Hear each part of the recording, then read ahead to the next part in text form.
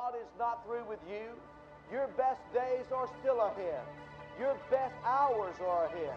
Your most fruitful ministry is ahead. Friend, listen, it is the launching day. It is the day that we set out into deeper waters, not into the shallows of the harbor. It is not the time where we anchor into the harbor and say we've done our part. No, it is the day that we say by faith, God, until the Lord Jesus Christ comes, there is room for one more. We will launch out and get that one, no matter the cost, no matter what we have to do. If God is for us, who can be against us? And we set sail.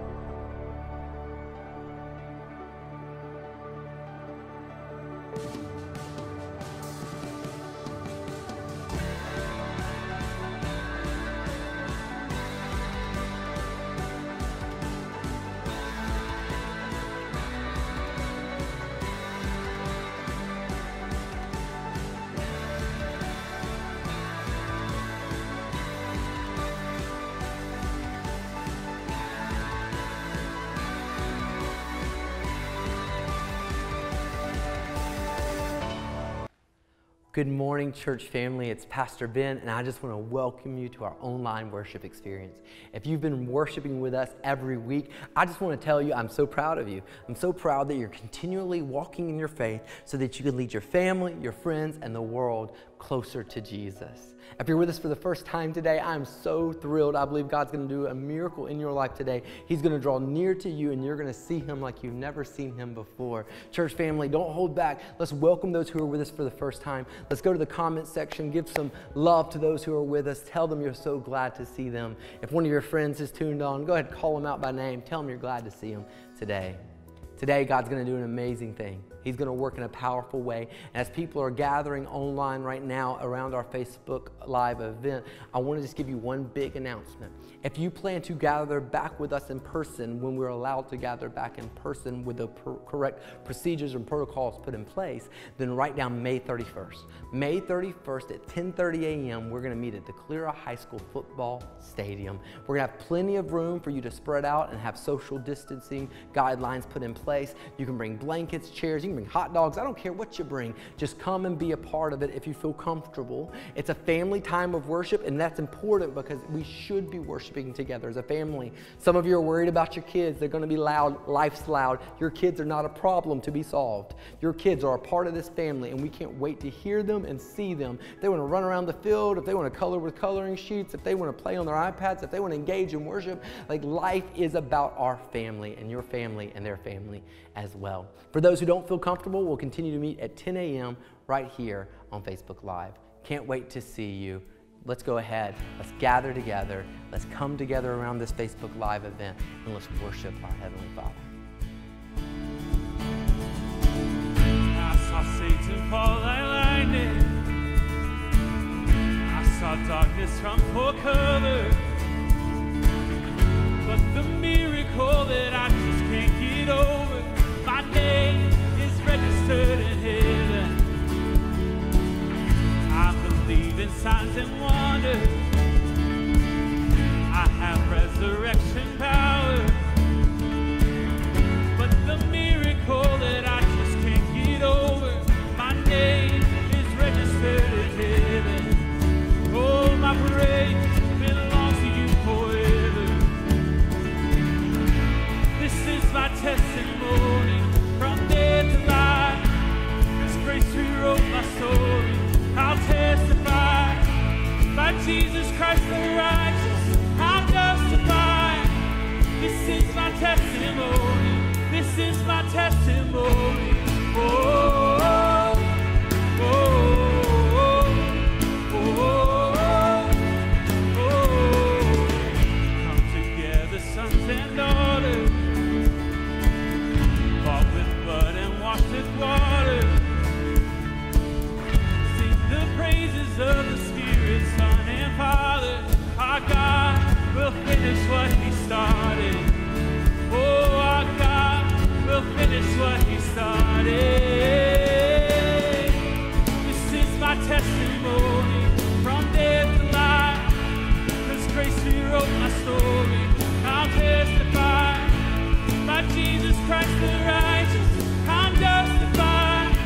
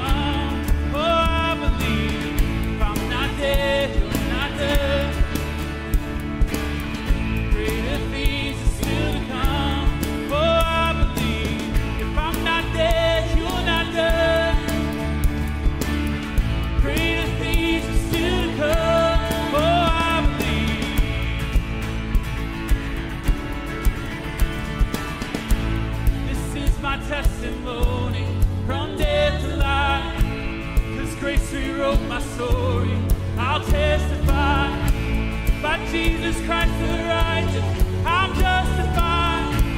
This is my testimony. Oh, I'm alive. This is my testimony. From death to life, His grace rewrote my story. I'll testify. By Jesus Christ the righteous, I'm justified. This is my testimony. This is my testimony. Oh, oh, oh, oh, oh. This is my testimony. Oh, oh, oh, oh, yeah. Well, wasn't that an amazing time of worship that we just had together? Listen, we're about to have our children's moment. So go ahead, grab your kids, get them around the computer if they're not already there. Before we actually have that moment with Candace, I want you just to go ahead, and if you're not following us on social media, you really need to. If you want to stay up to date with what's happening, if you want clips of these services and of other information, you want to follow that so you can stay up to date on everything that's happening and so that you can help advance the kingdom through a digital age. So go ahead. Instagram is Collectivist Church. If you're watching this on Facebook, go ahead and like this on Facebook. Or you can go to our website if you're just looking for news or information about us, and that's collectivist.church. If you're there on our website, you can go ahead and fill out a connection card, or you can look at the comments section and find one as well. Or you can go ahead and give your tithes and offerings online by clicking the Give tab. You can also just text the number on the screen, the amount that you'd like to give to the number that's on the screen, and we can continue to advance the kingdom like never before. Now that you have your kids, let's gather together for this special moment in God's Word. Hey everybody, so happy to be with y'all again today. As you can see, I'm under a palm tree. That's right, we decided to take this weekend, run down to Florida, have a little family time. We've been so disappointed with canceling our spring break trip and losing other family vacations and things like that we were expecting. So we decided to treat ourselves and just get out of town this weekend.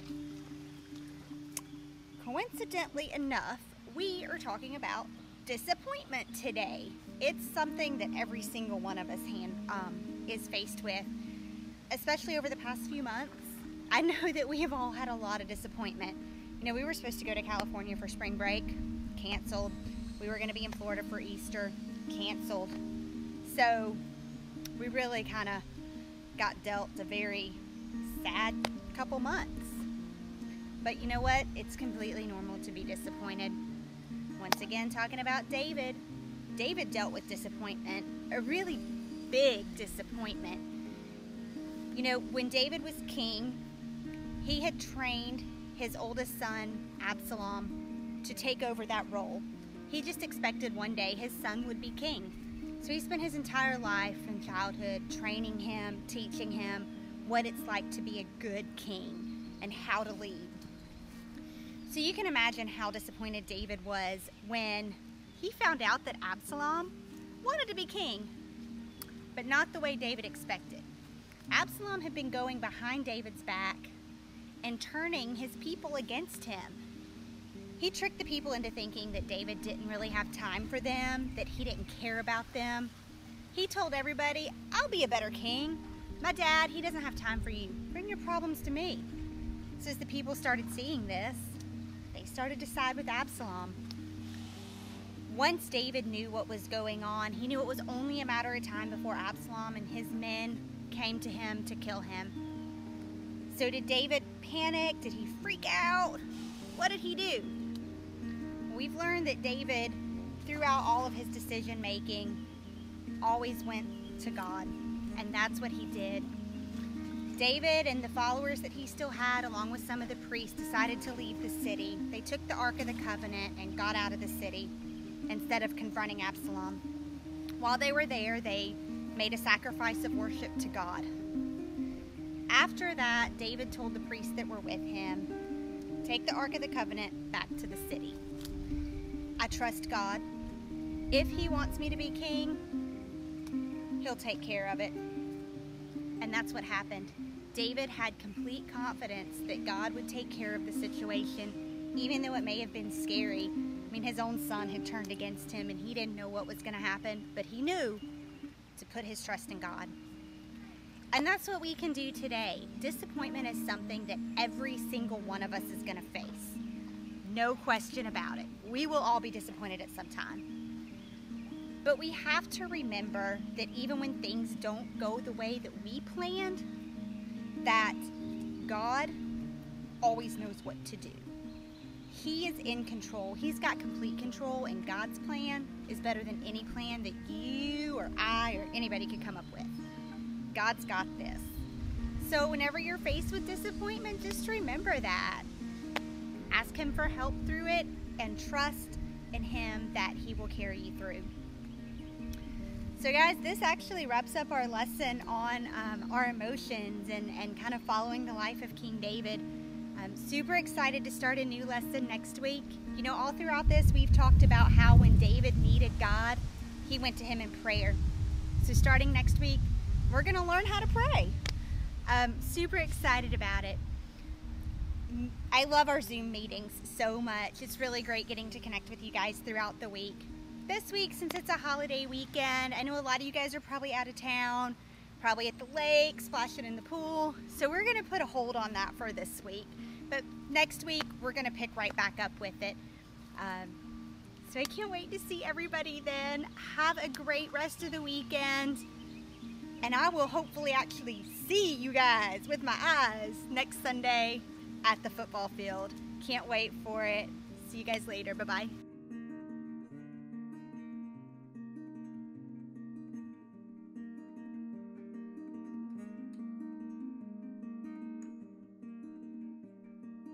Well, all right, today we're going to be in Galatians chapter 4. You can go ahead and kind of thumb over there in your Bible or in your Bible app if you like. The scripture will also pop up on the screen. Today, this series, actually, we're in this idea called proper perspective. For the past 3 weeks, we've talked about what would it look like if we saw people as God saw people? What if we saw people properly and we didn't see them through our finite, clouded earthly lens, but through a kingdom lens? What if we started seeing them as sons and daughters and brothers and sisters? What happens when we see them incorrectly, and what can we do to shift our perspective and see them properly? That's been the question. Well, we're going to continue in this idea of proper perspective, but I want to actually shift from how we view people to how we view God. Now, today's message is going to be a refresher message for some of you. Some of you on March 24th, when we were still gathered in person, we looked at this idea that God is good. We actually said, let's reconsider God. Let's change our perspective of what we currently view, who we currently view as God, and try to look at him properly. And today, we need to start there before we continue the next 3 weeks where we learn to see God properly and to see what he has for us. So Galatians chapter 4 is where we are going to be today, and it's really important for us to understand that there's something more that we can all learn today. So today, go ahead and turn to your family, go ahead and turn to your friends, or just turn to yourself and say, there's more. There's more. There's more to God than we know. There's more to God than we see, and we know that we still see dimly on this side of heaven, but that's just an excuse for us not trying to see as clear as we can. We want to see God as clear as we can. We want to understand him the best we can. You see, Jesus longs to show you true perspective, and that perspective, that truth will free you from a life that is lived with limited potential, just waiting for heaven. God has something more in this moment, and we have to draw near to him to learn more. Here's why. Perspective is always determined by location. Right? Your perspective, how you see something, is always determined by your location. So like if you've ever been sightseeing, or if you've ever been like hunting or done anything, and you hear somebody say, hey, come look at this, or do you see that? And you look from where you are, you may not see it. And they're like, well, come over here. And you stood next to their shoulder and they kind of pointed up and you followed their arm. And you're like, oh, I see that. Well, we have to understand, to see things like God sees things, we have to see God properly so that we can get near to God, so that we can see them as he sees them. Right? Get it? Perspective is always determined by our location. How we view God, we say this a lot, how we view God will determine how we relate to God, and how we relate to God will have a direct impact on how we display God. I'm going to say it again. How we view God will determine how we relate to God, our relationship with God, right? And how we relate to God will have a direct impact on how we display God. And we believe as a church that God has called us to be in the world, to win the world, to be in the world, to show God to the world, to advance the kingdom, to make things clear. But how can we make clear what the things of the kingdom are if we don't even know what they look like? Instead, let me just pose this. If we don't see God properly and we try to display Him improperly, we have to ask ourselves, are we actually advancing the kingdom? Or are we actually setting up barriers for others to come to know Him? When you have false information, you begin to live a false reality, because perspective is your current reality. And if you view things with improper perspective, then you are living an improper reality, one that is limited and not fully what God's called you to. Satan longs to distort and corrupt your view of God. We know that he has no power over the resurrection that Jesus had to redeem us, to save us, to call us back to what we were called to be, and to live eternally with Him as well. So instead, he distorts and he misleads us through our minds to viewing something different. Satan's a tricky little sucker. He knows that he is no match for God, but he can get in our minds, and our feelings will often mislead us. Listen to this. Feelings are an okay gauge, but they're a horrible guide. Like your feelings, oh, I just don't feel like that's right. Or, I'm just doing what I feel is best. I'm just going to live life how I feel. Your feelings will mislead you. Some of our biggest mistakes in life are caused by following our feelings. Feelings are an okay gauge. God gave us feelings, but they're a horrible guide.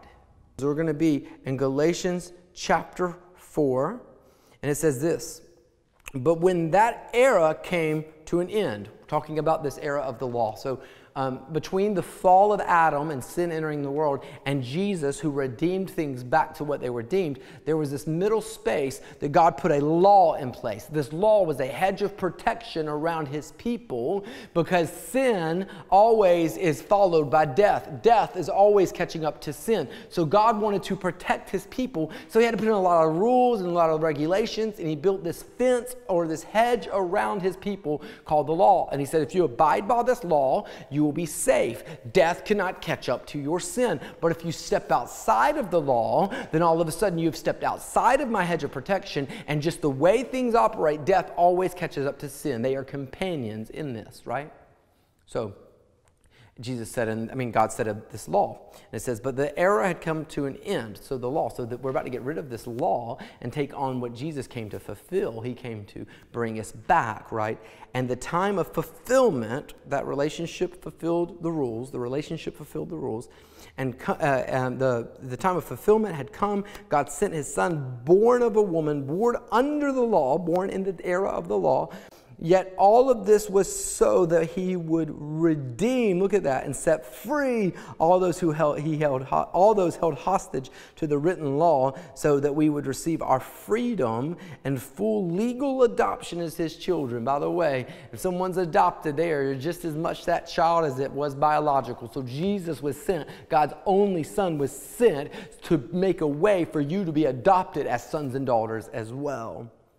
And so that you would know for sure that you were His true children. You see that, right? True children, not partial children, not, you're kind of His child. You're not Jesus, but you're His true child. God released the spirit of sonship into your hearts, moving us to cry out intimately, my Father, you are our true Father.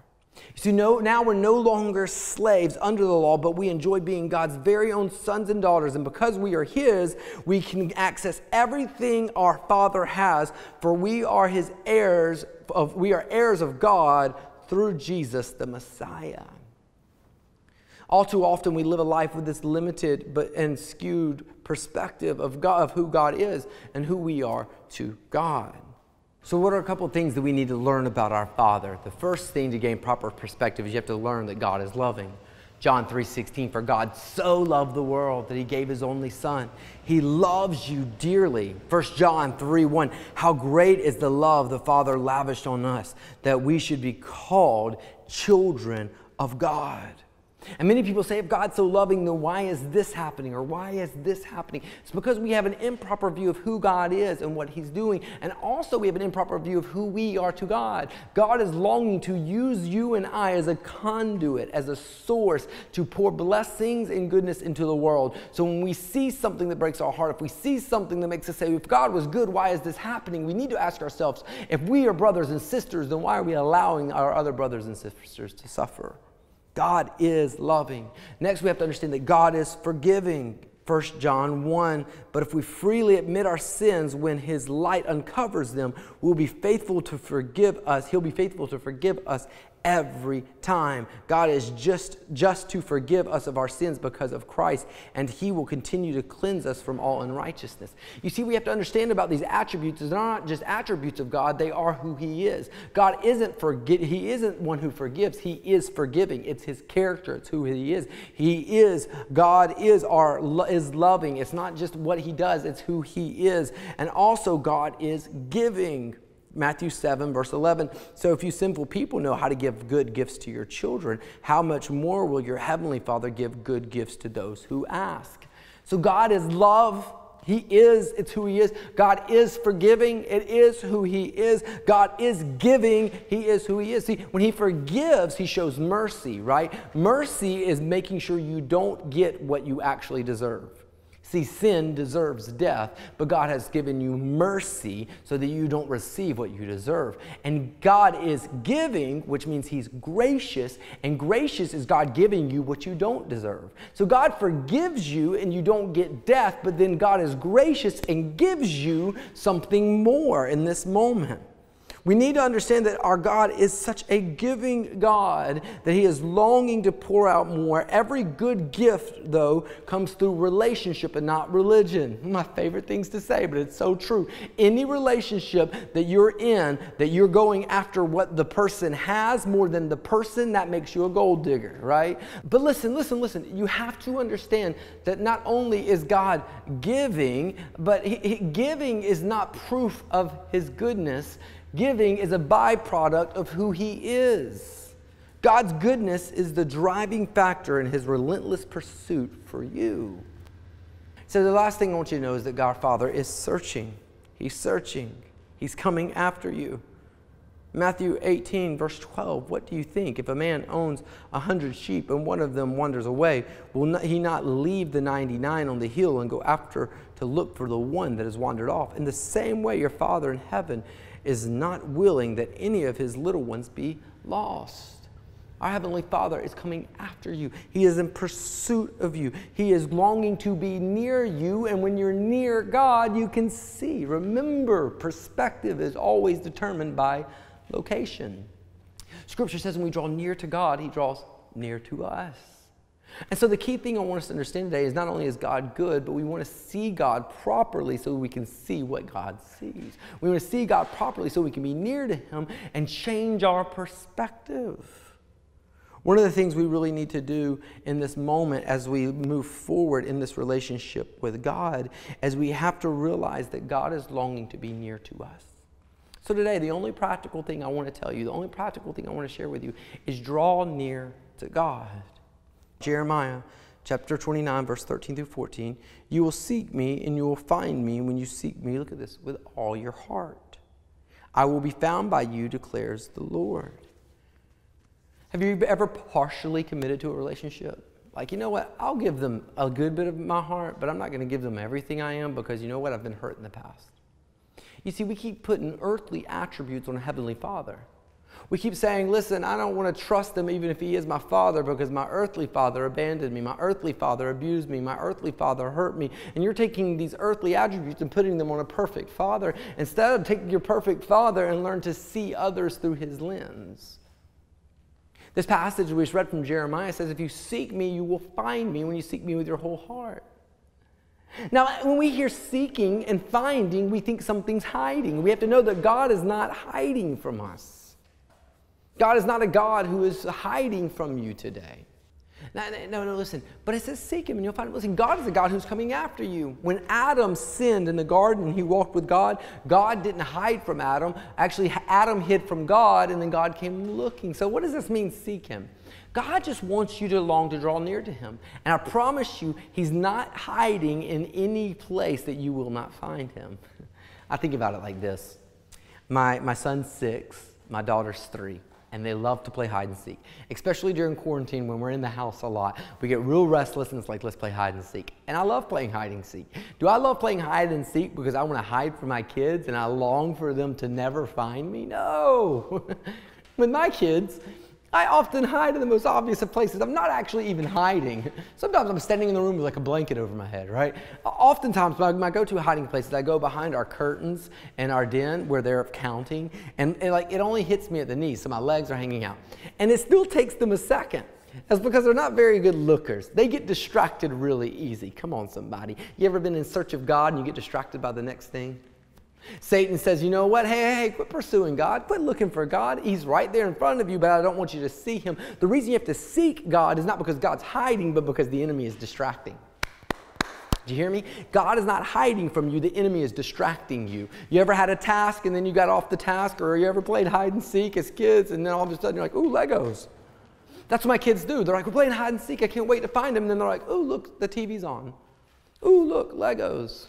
Ooh, look, My Little Pony, right? Whatever it is in your life, you're like, I'm going to seek after God. I'm going to come after God. And all it takes is opening your eyes and you will find him. But instead, Satan comes, misleads you, misguides you, lies to you, misconstrues the truth, and you never see God and you feel like he's so far away when he's really just standing in the same room. Can't wait for you to find him. He can't wait for you to find him. So I stand behind the curtain and when I hear them getting distracted, I go, I'm over here. And they go, oh yeah. Like you've had that time in your life where you got distracted and all of a sudden something in life caught your attention and made you think, I need to pursue God. And the truth is, he's just been waiting. You see, our Heavenly Father is not hiding from you. You've just gotten distracted. I'll never forget seeing a sign when I was driving. This is 10 years ago. I was driving through the country somewhere and a sign said, a church sign actually, said, help bring God back to the States. God has not abandoned you. He has not left you. He is not hiding from you. It's time for us to open our eyes and to see him properly. It's time for us to quit being distracted and pursue him. You see, when I'm hiding from my kids, I'm actually still in the room. I'm right there in the open, oftentimes not hiding at all. And I constantly go, psst, I'm over here, constantly trying to get their attention. So when God grabs your attention, continue to look for him in that moment. Because here's the truth. The whole reason I play hide and seek with my kids is because I can't wait to see their face when they find me. I can't wait to see their face when they find me and they go, Papa. When they go, there's my father. When they go, that's the one I've been looking for. And I'm like, I've been here just waiting for you to see me. You gotta view God properly. He's not some far-off deity who has set the cosmic world into motion and he sits on high as some kind of tyrant of a king. He is a personal God who is with you, who sent his Son to be here in flesh, and now he sent his Spirit to be here in presence. Feel that nudging? Today, did you hear that? Psst, I'm over here. Keep your eyes focused. Pursue him. Draw near to him. When you draw near to him, he's drawing near to you. What that really means is when you draw near to him, you're going to find him. When you take a step towards God, he is meeting you in this moment. And everyone who comes face to face with God always leaves changed. Let's pray. God, I believe today some people have felt a nudging from you. One where they want to be in a relationship with you. One where they want to commit their life to you. And if that's you and you're listening to this, I want you to pray this prayer with me and commit your life to God so that you can experience life eternal with him, saving you from your sin, and experience more of him today. Jesus, forgive me. God, forgive me. Father, be with me. Today, I realize I am sinful and that I am not in a relationship with you and I have not put you first in my life. So today, I want to let you know I believe in my heart that you are Lord, and I want to confess with my life and my mouth that you are Lord as well. So I want to receive salvation. I want to receive this gracious gift of life eternal with you today. Thank you for saving me, and thank you for letting me spend every day with you. I commit my life to you. Be Lord of my life. In Jesus' name, amen. What an amazing day we've had together today. If you prayed that prayer with me, I want you to know I'm so proud of you. Church family, let's let everyone know how proud we are. We are so excited that you are now this adopted son, adopted daughter who's come into this relationship. You get to experience life eternal in heaven, and you get to pursue him more today. Draw near. So excited for you. For the rest of us, again, social media is the best way to stay in contact during this COVID season, so make sure you do that. Also, make sure if you want to give your tithes and offerings today, you go to our website, click give, or you can text the amount you'd like to give to the number on the screen. We also want to encourage those who are regular givers, who are people who worship with us regularly, who are continually worshiping through their tithes and their offerings, to go ahead and set that up as an automated give if you like, so that it can just be a predictable pattern so that we can continue to advance the kingdom together. Last thing is just a reminder, May 31st, for those who want to gather in person, we'll be at the Calera High School Football Stadium at 10:30 a.m. For the rest of you, 10 a.m. on Facebook every week. We love you, and we can't wait to see you soon.